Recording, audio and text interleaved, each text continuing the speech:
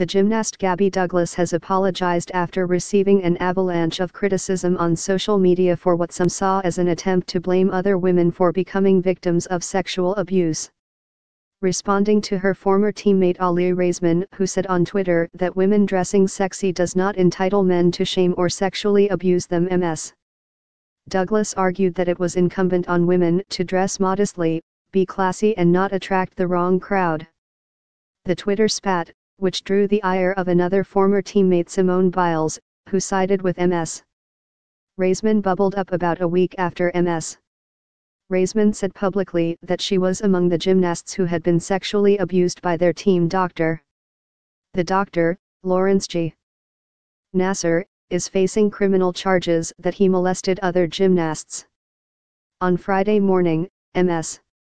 Raisman, who was the captain of teams that included Ms. Douglas and won gold medals for the United States at the 2012 London and 2016 Rio Olympics, sent a message on Twitter that included a screenshot of a longer message. The pictured message said, in part, "Just because a woman does a sexy photo shoot or wears a sexy outfit does not give a man the right to shame her or not believe her when she comes forward about sexual abuse. What is wrong with some of you? And when a woman dresses sexy, it does not give a man the right to sexually abuse her ever." She added, "Stop victim shaming. It is because of you that so many survivors live in fear." At some point later on Friday, Ms. Douglas retweeted Ms. Raisman's message, while also posting her own commentary about it. "It is our responsibility as women to dress modestly and be classy," she wrote. "Dressing in a provocative/sexual way entices the wrong crowd." Ms. Douglas's tweet had been deleted as of Friday night. Her representatives did not respond to phone messages or an email from the New York Times late Friday. On Friday night, Ms. Biles, who led the Americans to 2016 gold with Ms. Raisman and Ms. Douglas, posted her own message on Twitter that included a screenshot of Ms.